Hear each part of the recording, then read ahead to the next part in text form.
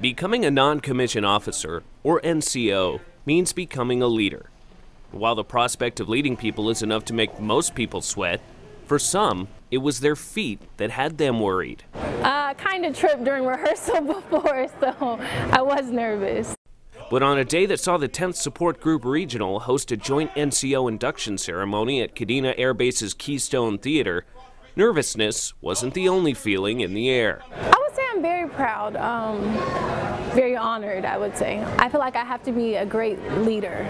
I've had great NCOs before me that have shown me the way, and I believe so far so good. I think I've been okay.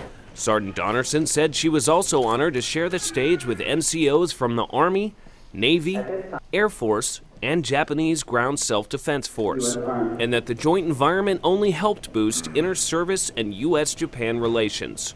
I feel like it's very important, very important. Now that's spoken like a true leader. Reporting from Kadena Air Base, Japan, I'm Air Force Staff Sergeant Tory Cusimano.